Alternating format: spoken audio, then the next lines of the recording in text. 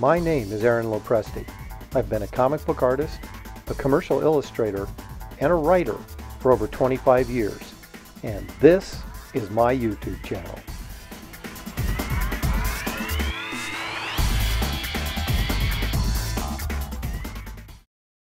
Hello again, everybody, and welcome to another episode of Talking Comics and Art with Aaron Lopresti. I am, of course, Aaron Lopresti.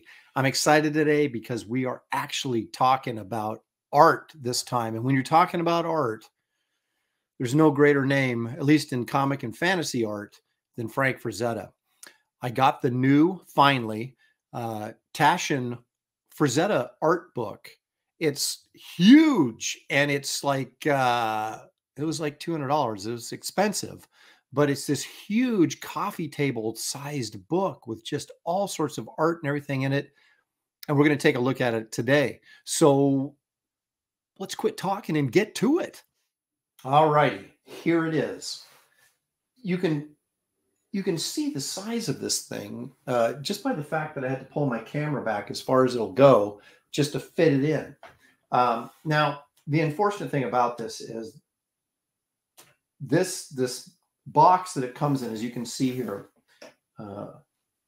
this Frazetta box. It's got artwork on it and everything. It's a cool box, and it'd have been nice if they had shipped this in another box with this inside it to protect this, because this got dented and dinged in the process. I mean, it's shrink wrapped, but they didn't really protect the box because, well, I don't know. I was going to say most people wouldn't really consider this the prize. It's the book inside, but you know, Taschen produces a lot of collectible books, and so you would think that they would have an understanding that this, even though it's just a cardboard box with printing on it, that it's part of the collectible, I guess. You know, it's what you're going to store the book in. And so we'd like to see this protected as well. But yeah, what are you going to do? I think I got free shipping on it. So, and this book is freaking heavy. So maybe they thought, you know what? We're not going to put any extra effort into shipping this if we're shipping it for free.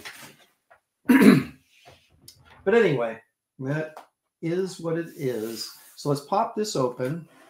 Just make sure the book's in good shape on the inside. That's mainly what I care about. It does appear to be the case. Look at how freaking big this thing is. Look at that. My goodness. Oh! I'm not a young man lifting weights anymore. I guess I better get back to at least the lifting weights part. I can't become young again, but anyway, we'll put the book aside. So this is shrink wrapped as well. So we're going to go ahead and cut this open. Now, I got in on this book, ordering this book like very late. In fact, this book is, they have like apparently like a presence in Europe as well. Taschen does. And so they had run out of their supply of copies that they had in the US. And so I ordered this and just missed out on their last couple of copies that they had. So then they had to wait for another shipment from Europe, I guess. So I had to wait a couple months, but that was all right. It was worth the wait. Now, I have seen the inside of this before because I wasn't going to get it because I own every flippin' Frazetta book you can imagine. And it's like, what art could possibly be in here that I've never seen before, right? Or don't already have in another book. But I was at a con and somebody showed me the book and I was like, wow, it was just so, first of all, I didn't realize it was this big. But then when I saw everything that was inside it, I was like, yeah, I've seen a lot of this stuff, but there was still some stuff in here that I hadn't seen before. So I got it. I coughed up the $200 and here it is. And I got to tell you, the paper, this is a really high-end book. Famous first edition. This is copy number 4,112 of the Fantastic Worlds of Frank Frazetta. That's what it says right here. In a first printing of 6,000 copies, printed and bound in Italy. Look at that. It's all European. So it must be good. That's one thing you can count. You can say what you want about Europe, but in terms of, when they're producing stuff for the arts, and they generally do a pretty darn good job. Publishers over there.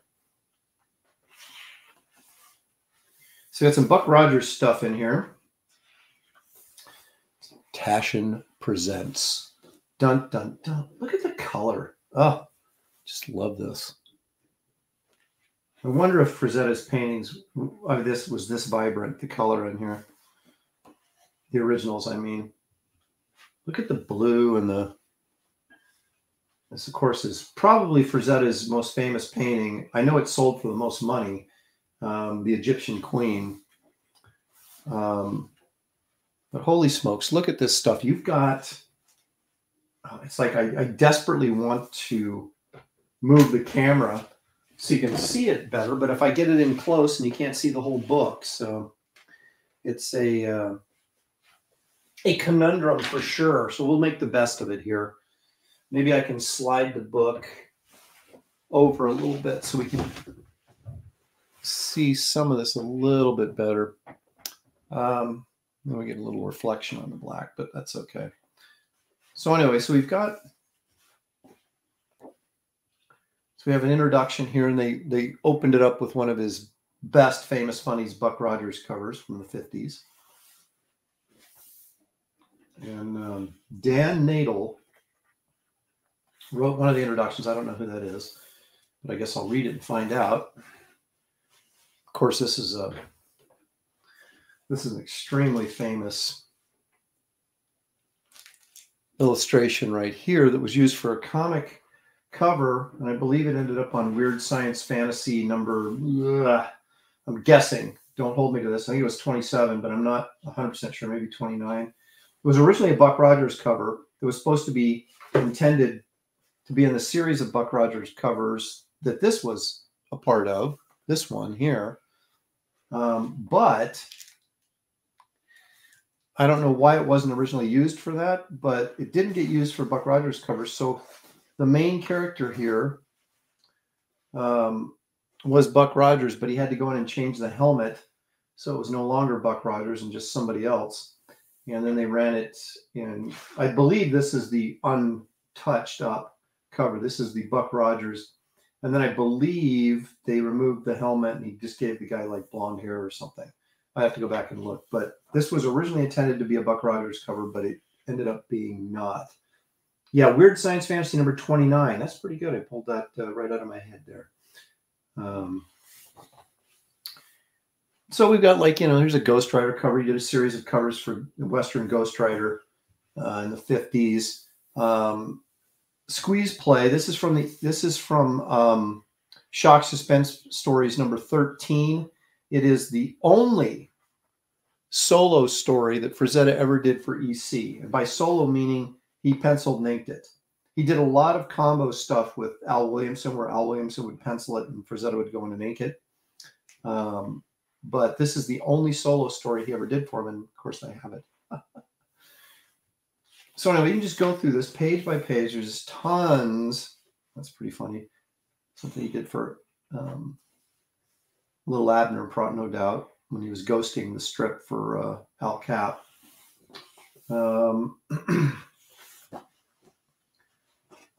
We got some creepy covers here. This is all still part of the introduction and write-up. And then this is a pretty famous piece, of course, this brush and ink. And I say brush and ink because he did not use a pen. This is brushwork. A nice delicate line he got on there. Just tremendous stuff. So then you start getting into the bigger pictures. This, of course, is from, this is a Pellucidar trade paperback, or not trade paperback, but paperback novel, but I can't remember which Pellucidar it was. Should say here. I'm sorry, this is Venus. Escape on Venus is the name of this book. So it's an Edgar Rice Burroughs book, but look at this double page spread. This was actually a wraparound cover dust jacket cover for the Doubleday books of the John Carter series that Doubleday published as hardcovers in the 70s, early 70s. And I actually have them. But anyway, there's tons of different, of course, the movie poster for Luana. You might recognize this pose. This ended up being the cover for Savage Pellucidar, I believe. I mean, not that exact painting, but that pose with the leopard and everything, and the girl with the spear. There's another John Carter piece, Molly Hatchet album cover. I mean, he was all over the place. People using his images for K-Star magazine, the Mothman. I always love this. I love the colors in this painting.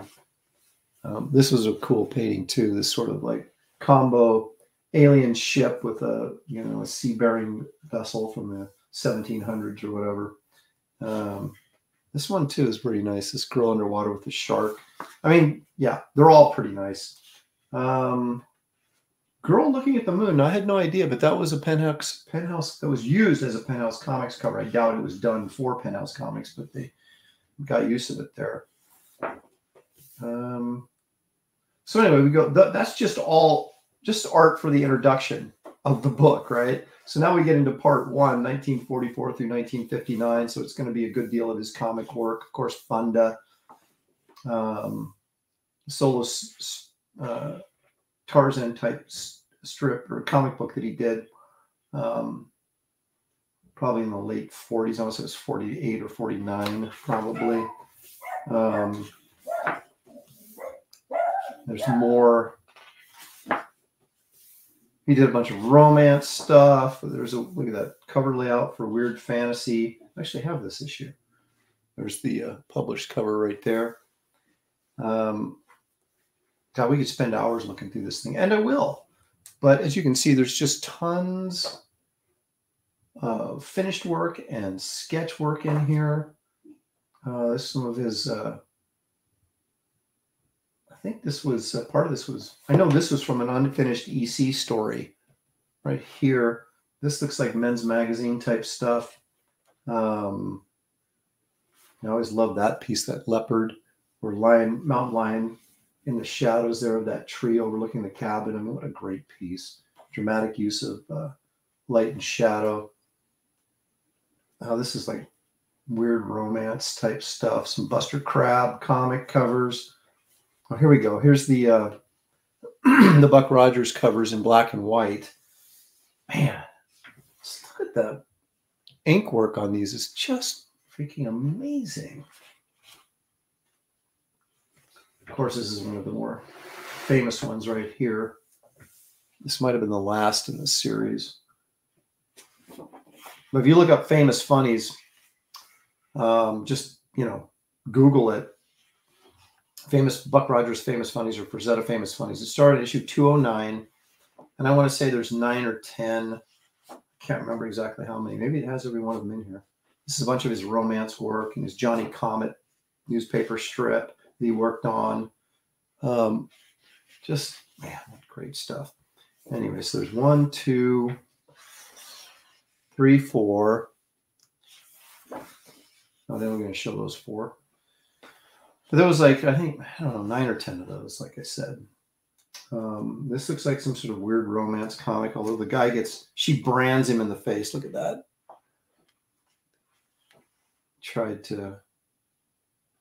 He'd done her wrong, and so she took a branding iron and branded his face. Don't you just love the 50s? Well, let's move ahead here real quickly. Look at some of these kind of layouts and sketch stuff he did. This is the kind of stuff that's really cool that I haven't, you get to see all the time. Like I've never seen that piece before. I don't, It's a sketch for an unknown project. No, that's pretty helpful. This is interesting, this watercolor. I've actually seen this in person because Mark Alessi, the owner or founder of CrossGen Comics, had this on his wall in the office, one of the meeting rooms, conference rooms, And that was just, I would go in there all the time and just look at it up close, and take a look at, his techniques. This is such a great piece. I mean, yeah, it's a nude and everything, but it's still just wonderfully done. Sea Witch. I've never seen this before. Mad King. Some more Venus cover. I love this cover. I think that's really cool. I mean, like I said, we could go through this, and that's when I remember from even just being from a kid and wanted to copy it. And that was so great. But this is a freaking huge. That's another Pellucidar cover. I want to say, is that Savage Pellucidar? It's just Pellucidar. Okay. Oop, nakedy nakedy. Ooh. Tanner Pellucidar, I believe. Oh, no. Yeah, I think that is. John Carter. The Moon Maid. That's a fairly famous Frazetta painting. So you can see there's a lot of stuff Kubla Khan portfolio. There's a lot of stuff you've seen before printed other places, but some stuff I haven't seen before. Like this little piece here, I've never seen that before. Some more paperback covers. Oh my gosh. Conan the Berserker, or the Destroyer, excuse me. God, this is such a great painting. I'm getting a little bit of reflection there. I apologize, but there's just, I mean, this is like 400 and some pages or something. I mean, it's just, look at that Death Dealer. That's from the Fire and Ice portfolio, I believe. Yeah, Fire and Ice. I haven't seen that before. Interesting.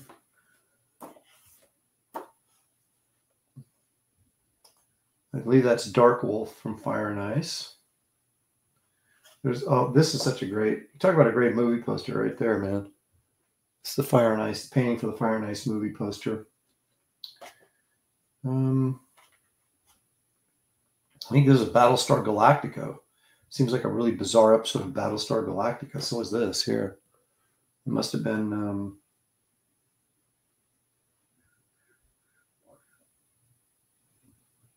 These are an ad for TV Guide.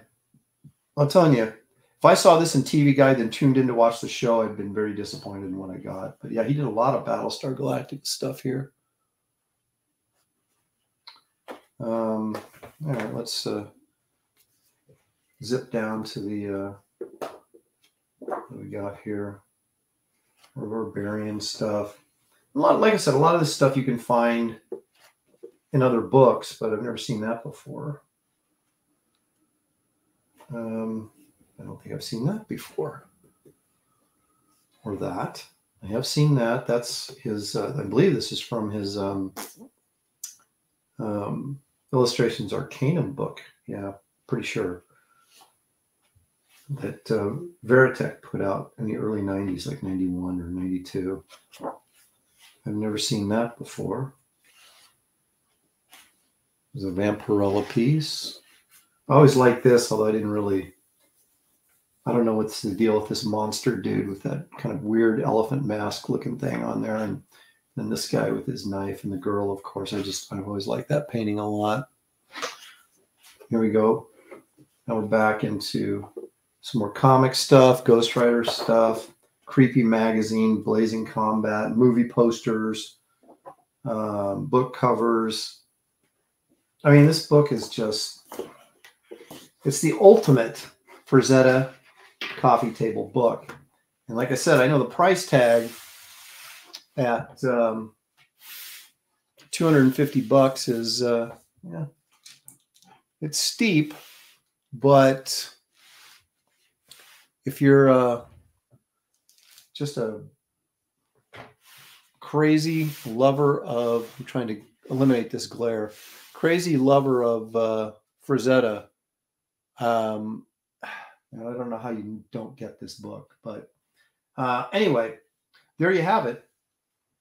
That's a quick look through the fantastic worlds of Frank Frazetta, published by Taschen Books, and it's a big one.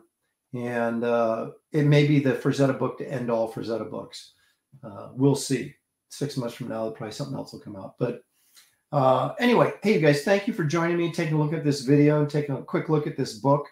I'm going to spend a few hours looking at it. I can guarantee you that. But if you wouldn't mind hitting the like and subscribe button, notifications, all that good stuff, to help this channel grow so I can not only provide you guys with drawing live streams, which I'm sure many of you check out, but also these shorter videos where I, preview some comics or some art, and talk about those type of things in a shorter format to be accessible to more people. So you guys liking and subscribing helps grow the channel so I can do all of this kind of content. But I appreciate you guys joining me, and also be aware that my crowdfunded project, Wraith of God Blood Hunters, is still live on Indiegogo, and you'll find the link to that campaign in the description of this video. So if you get a chance and you haven't backed out or checked it out, please run over there and take a look. You might like something there that you weren't expecting. So anyway, until next time, take care, and we'll see you soon.